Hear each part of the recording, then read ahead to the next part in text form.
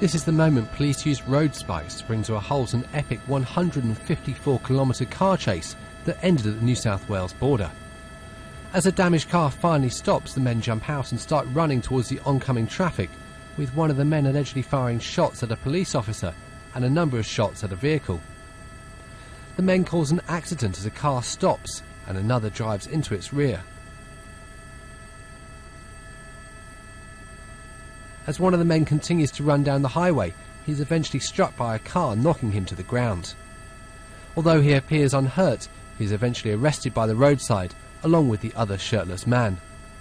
The pair have been charged with shooting with intent to murder, discharging a firearm to avoid arrest, attempted carjacking, and Sky's Law. Sky's Law is aimed at greater punishment for people who lead police on dangerous high-speed chases.